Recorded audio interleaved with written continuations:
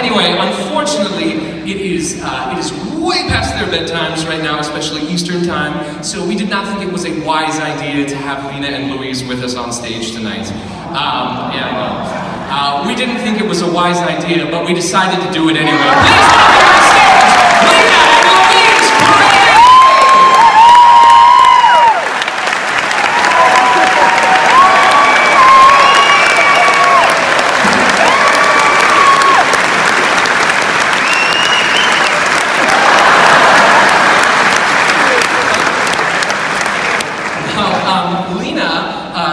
Kindergarten at an amazing public school in New York called the Special Music School, and it is unique because it treats music as a core subject.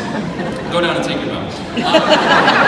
Lena's school treats music as a core subject, so they spend just as much time on music as they do on anything else. So she sings a lot at school, she takes dance lessons, she takes music theory lessons, and she takes private violin lessons twice a week. And side note, the Special Music School last year had the highest math scores and second highest reading scores in the entire state of New York. So thank you. Right? Within the arts would be so advantageous to learning, right, your congressman? Yeah, SMS has really shaped your identity as a musician, so much so.